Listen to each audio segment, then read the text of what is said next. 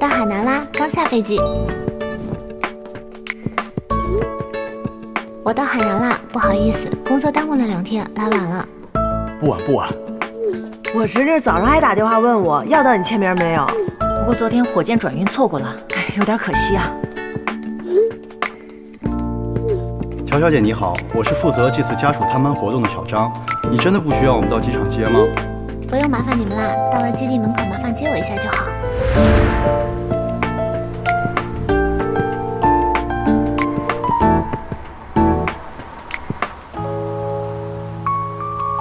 待会到了基地门口，于老师会出来接你吗？这就别指望了，到现在微信都还没回呢，估计手机又不在身边。于老师估计现在很忙很紧张的，毕竟全国人民都在关注着。哦，对了，前段时间有个营销号跑出来说，这次搜神号的总设计师是你老公。我怎么不知道这件事啊？还没发酵就被压下去了。你不知道你的粉丝有多给力，说你们两个一直都很低调，希望不要在这样的关键时刻炒作引流。路人也骂，后来这个营销号就把微博给删了。他们的确是很给力。于老师回你了。晚2天挺好的，没啥意思，感觉就是来帮忙洗衣服的。不是，群里有个家属是鱼头同事小胡的老婆，我以前见过，说话有点奇怪。会不会是因为家里人太忙，没时间陪他，所以生气了呀？我觉得你也要做好心理准备。于老师估计也没时间陪你的。我是来看火箭的，于总师就是顺便看看，才能有火箭好看。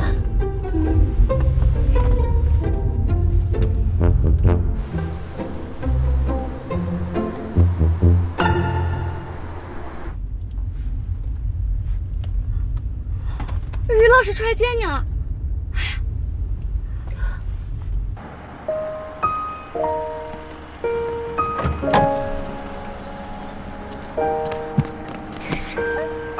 你怎么来了？今天不忙啊？正好有点时间。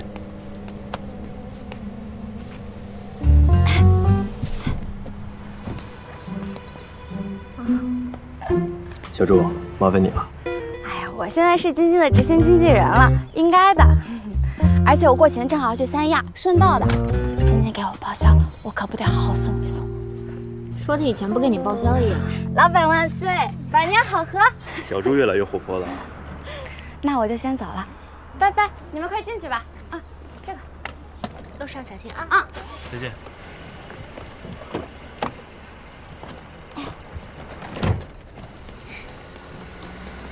乔小姐，我是群里的小张，负责这次家属探班的相关事项。您好。您的身份证我需要看一下，再就是这个来访人员登记簿。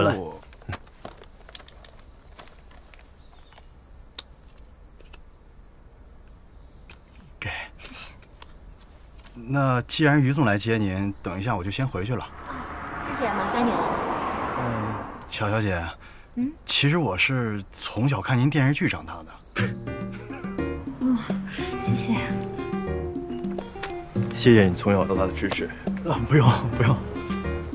行，那我带他回基地宾馆。哎，好。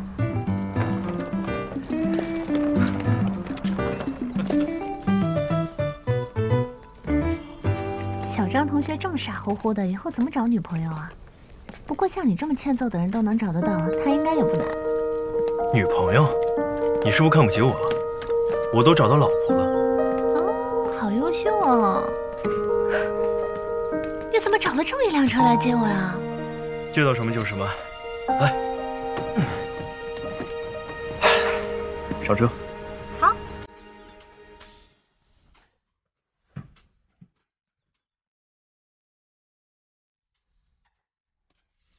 给你的，好事。你应该是这个世界上学习能力最强的直男了。生活所迫呀。加油，开车。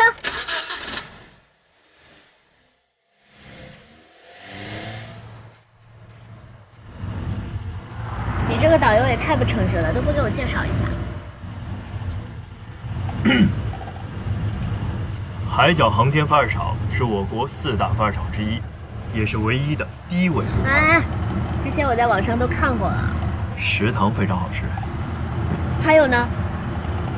我会在这里把搜神号送入太空。那以后这里就是我最喜欢的发射场了。哎，前面那个是发射塔吗？是常务的发射塔架。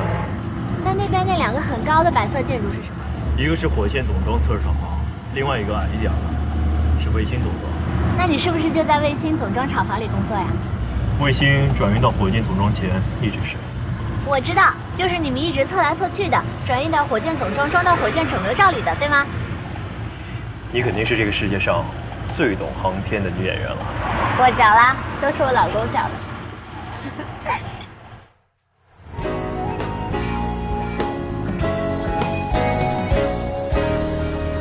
你们这里有监控吗？哦，干嘛突然停车啊？干嘛？你问有没有监控，不是这个意思。是有点这个意思。干嘛脸会这么快？所以到底有没有监控啊？当然有啊，我们保密单位。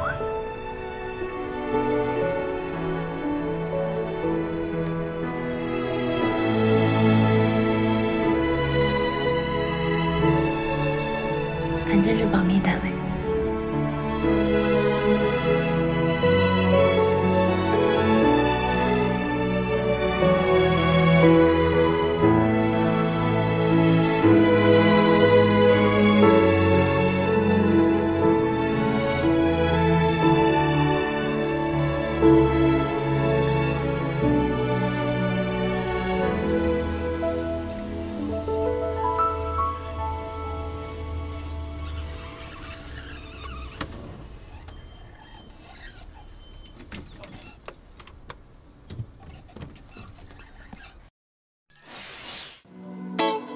睡不着，有人开黑吗？哼，撒狗粮！我找大神带我飞，有800万个大神陪我开黑呢。我有大神带，你快陪你的于老师吧。上比心 app， 大神陪你一起玩。